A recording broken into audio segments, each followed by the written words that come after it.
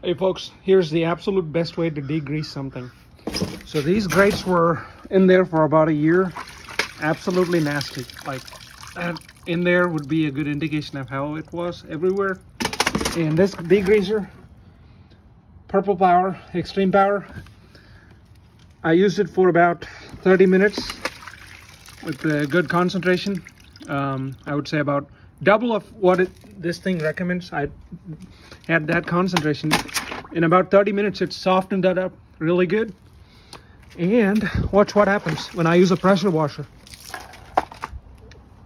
So there's my pressure washer.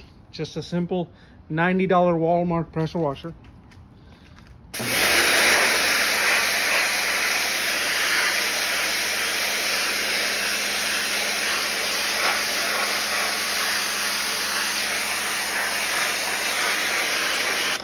Anyway, when you're done washing, here's what you end up with.